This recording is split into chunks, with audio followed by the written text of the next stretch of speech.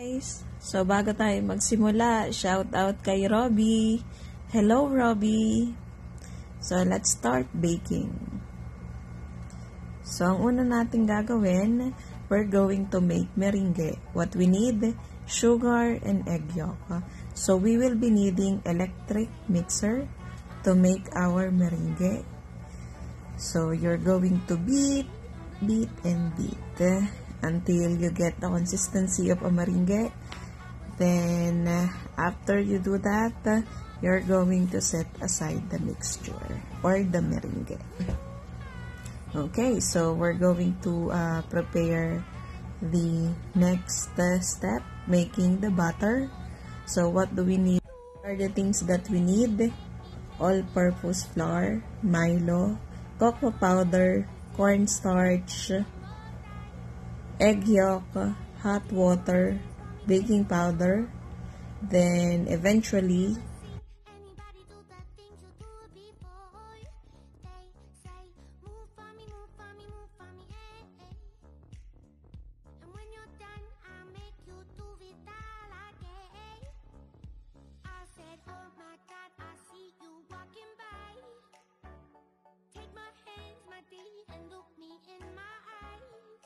have to mix the mixture. So the one you see, those are the egg yolk. So you're going to mix that to the butter. Then afterwards, you add the butter. You can melt the butter if you want, but since we use hot water, the butter will melt. Then what you see is the meringue. So we're going to add the meringue to our batter to complete the necessary ingredients.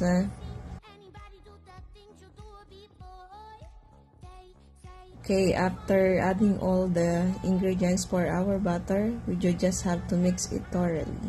So like that. So if you get this consistency, you're almost there. Okay, so what is the next step is to prepare your molding pan. Okay, yeah, so you use parchment paper para hindi magdikit sa baking pan. By the way, you can add vanilla extract if you like. Make sure you preheated your oven 175 degrees Celsius. Yan, okay, then we are putting the butter into the molding pan. Then let's prepare it and put it inside the oven.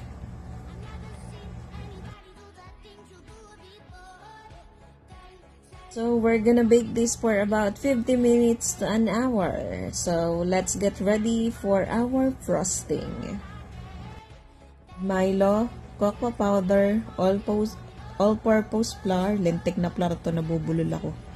Then, pinch of salt.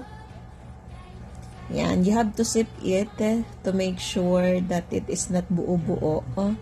Then, you add your AP cream. It's up to you if you want to use milk, evaporated milk, or AP cream. Kung saan mas makakamura, dun ka. Then, you add some sugar.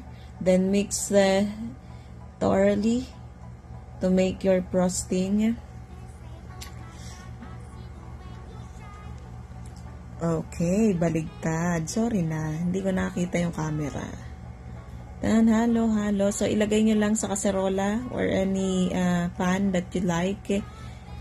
Then, once it is thick enough, at saka nyo lang i-add ang butter. You don't have to add the butter while cooking. Yan. After some times, you're going to get this consistency of your frosting.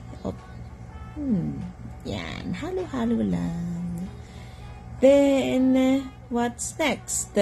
If you are satisfied with the consistency, you may add your butter. So, that's the 2 cubes of butter. Yan, okay. Then, you're going to let it cool before you add it to your Milo chocolate cake. Wala akong magawa kaya ako halo ng halo. Ayan.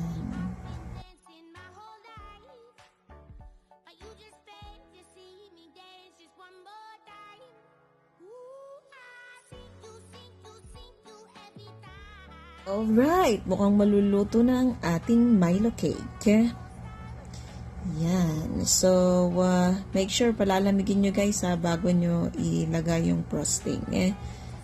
So, yan. Ilagay nyo lang yung frosting the way you want it to be.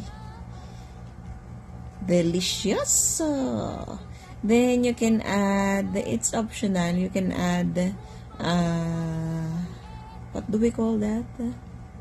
I forgot. Kayo na bahala kung anong tawag nyo dyan.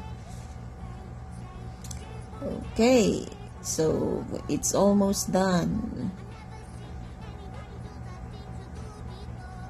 Medyo i-chill nyo lang ng konti para sobrang gandang tignan. Yan. Ready. It is a very moist cake. Try nyo guys. Gawin nyo siya. Enjoy eating! Bye guys! Don't forget to subscribe and like. Again, shout out kay Robbie, my #1 fan.